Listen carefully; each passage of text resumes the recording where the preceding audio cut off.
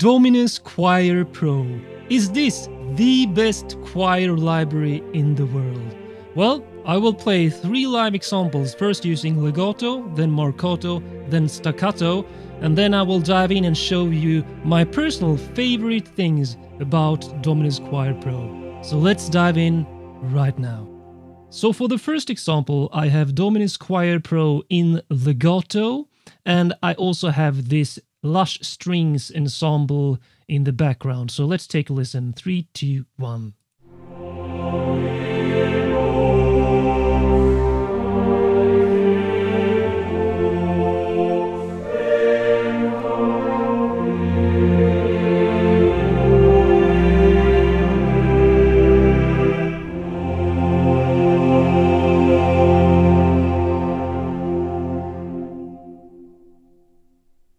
Now for this second example, I have Dominus Choir Pro in the marcato patch.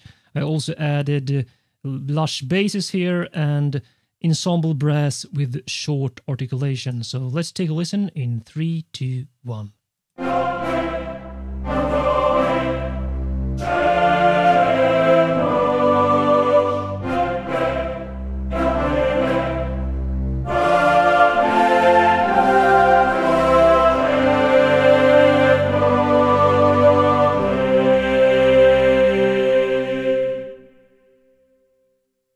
And for this final third example, I've used Dominus Choir Pro with this staccato patch, and I also added some short notes on cellos, pizzicato violins, and basses. So let's play this in 3, 2, 1.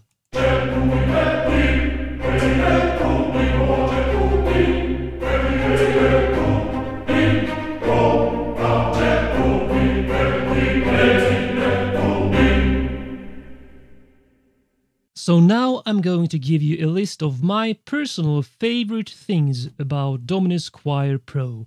So the first one is it has such a beautiful and expressive tone, especially with the legato patch, of course.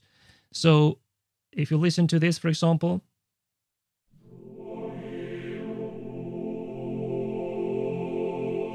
and you can also hear that as I hold the chord here in the interface before the final S here in the ending, it actually has a loop on this final vowel.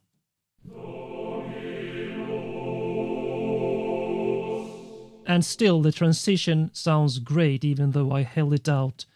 And it has also, now the second thing, a very good dynamic range from P to F. So if we play this, for example, in the female part here,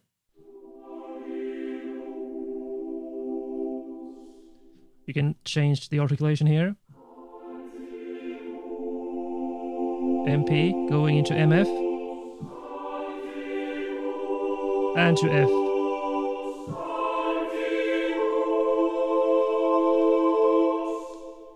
And the third thing is that it is an all-in-one library, meaning it has this legato patch, and it also has marcato and staccato patches. If you check here in the folder of the contact library, you can see legato, marcato, and staccato.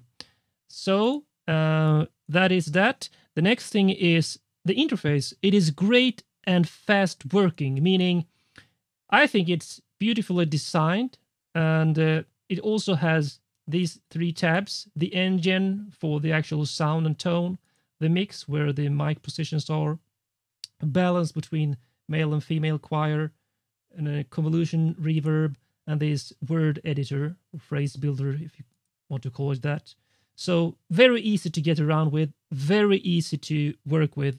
And that takes us to the next of my favorite things, this amazing phrase builder engine, because I used a lot of choirs, software choirs, and even if the phrases are okay, if it's slow and tedious to work with, you get frustrated and you end up not really using it. This is super quick and easy. Just click the plus sign to add another one here. You can assign the key switch here by clicking and choosing, let's say, this one here, G0, and then you can simply click here. It goes into the word editor automatically. You can start building syllables like this. You even get to choose the note value for each syllable. So quarter note here, and so on. Or, yeah, basically you just do it like so. You can even go in here and change this one afterwards to set half. Okay, so it was half note, sorry, to quarter note there, eighth note there, and so on. And now we have this. Compared to, let's say, put this in whole notes, this will sound strange, but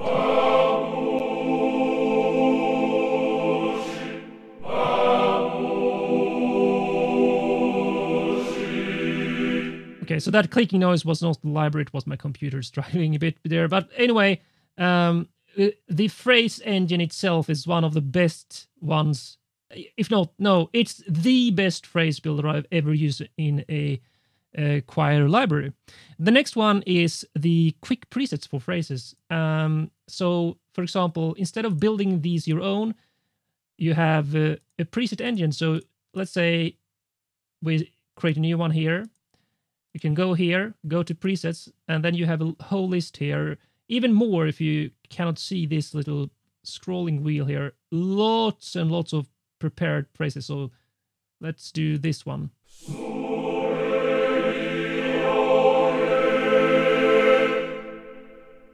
Or another one. And since you can quickly make this, and you can also use shorter ones if you want, you can go into this and delete syllables like so. One thing I haven't found a way to do is switch out this one, because you can switch out the note values, but I haven't found a way to switch out in the middle, so you have to go back. So that is a minor drawback so far, but a very minor thing overall, since this is by far the best phrase builder I've used. So quick and easy to work with. Next thing is the very smooth syllable changes, which you can actually hear yourself by, if I play Dominus here, so like so. Super smooth flow. It sounds so realistic, even if you change the note values, which means they somehow have to script this as a loop, and that can be pretty hard to do realistically. So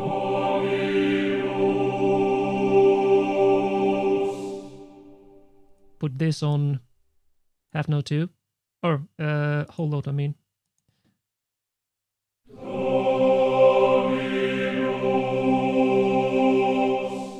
Still sounds so beautiful, so lyrical and realistic. Another thing that is really cool is when you work with choir libraries, what is essentially is, if you're using phrases like this, that the female choir and male choir actually sing the same thing. Otherwise, it just ends up a mushy, muddy mess.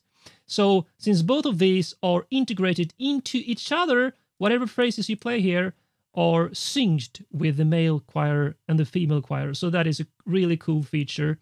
And since you can actually play with a mix, let's see, over here, choir balance, or if you want to, you could separate these two. Now you see the females. I cannot play the males. If I add those, you see even it starts to load the samples, so you are actually purging only the males. But I like to use the entire plugin for both, simply because it makes it so easy to work synchronated between these different choirs with the phrase builder. And then you can dial in, so only the male here. Oh, I'm sorry. Let's play in the middle here so we get both. But that is only the males. If I go here, and you can mix and match however you want. And another cool feature I loved was the release legato timing here, so you can increase it to whatever you want. And this is also a cool thing, the how you play it. So you can put it on overlap, and it actually pushes the ranges into the middle. So if I play here now, you can have the chord voicings really tight here, and it spaces them out to the male and female choir in the background. I prefer to work with real notes, so I actually know what they sing personally. And there's also a spaced version which pushes them out to the left and right, so you get... It's still the same range they sing, it's simply how you play in the notes or record them when you compose your music. So that is all my favorite things about Dominus Choir Pro. All in all, overall, I have to say, this is my new favorite choir library. So a final constructive feedback I would like to give is with the marcato and staccato. If we go into that, you can see that you can change, because obviously with legato, the dynamics are from the mod wheel. With the marcato and staccato patches, you can switch between dynamics mode from velocity or mod wheel. I would have preferred to have like a similar thing like the switch with the choir balance.